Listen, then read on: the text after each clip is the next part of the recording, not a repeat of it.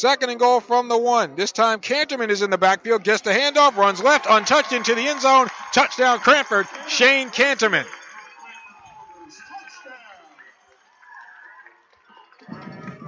And Shane Canterman, he's the bruiser. He is the north-south guy. You're not going to see him do too many end arounds, anything like that. He's going to try to run straight through you. He was able to find a hole on the left side there. Cranford leads it 6-0. Lucas Caldwell saved the touchdown for Cranford, but it will be first and goal. And this time, quick snap and running left into the end zone. Touchdown North Brunswick Raiders is Frankie Garbolino himself.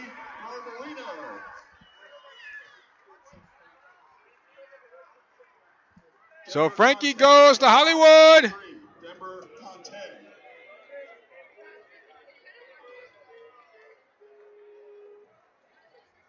And so the Raiders rebound. They come back here, 7-6 Cranford. An opening minute gone by here in the second quarter. Second and goal from the 4. Linsky to the left of Godwin, who takes the snap, fakes it, and runs up the middle. He's into the end zone. Touchdown, Cranford. Liam Godwin. So Godwin runs it in from 4 yards out. Cranford leads it 13-7, pending the extra point. It will be 1st and 10 from the 20-yard line. Out of the shotgun is Godwin. He'll throw it left to Linsky. Crossing the 20, 15, 10, 5. Near the left pylon in the front of the end zone, down at the 1. No, they signal touchdown. Touchdown, Cranford. Jahir Dawood tried to make the tackle in the front left corner of the end zone, but Linsky got there first. So Cranford scores, and they lead it 20-7. Second and goal from the 2. 6:13 to go in the third. And again, Cranford with a 20-7 lead, trying to put the hammer down on this game.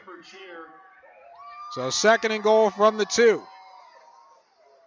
Canterman to the left of Godwin. He takes the snap, cuts it back up the middle, and rolls into the end zone. Touchdown, Cranford.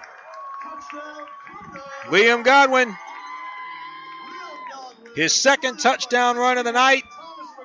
Throw a touchdown pass on top of that. Cranford now leads it 26-7 here in the third quarter. It'll be at the 5-yard line. So first and goal from the 5. Frankie takes the snap, runs left.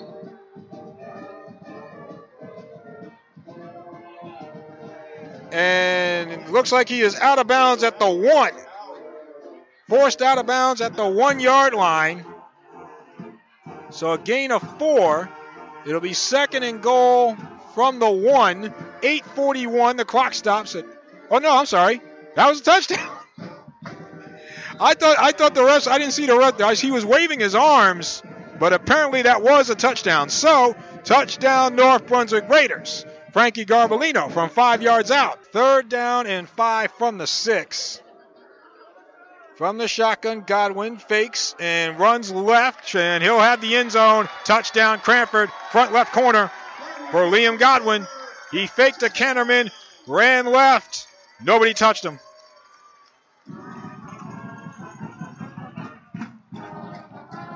(33-14) Cranford. Second and 7 from the 15. 57 seconds to go, so Cranford can just take a knee here and call it a night.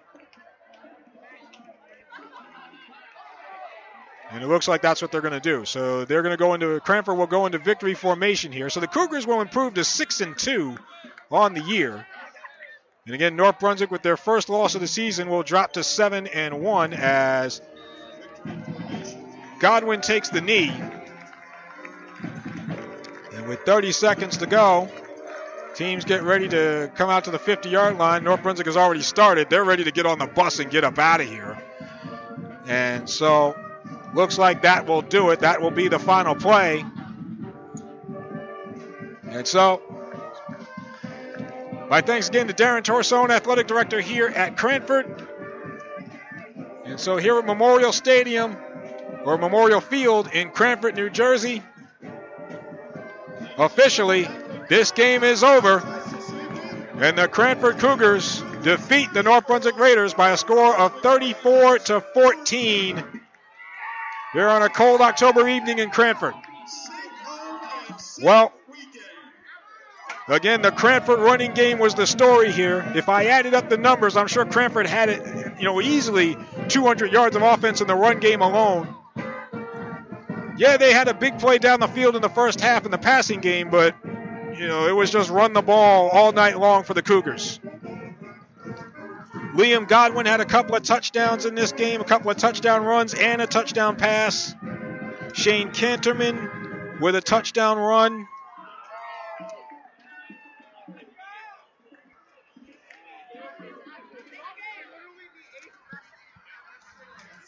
And it was just that kind of night.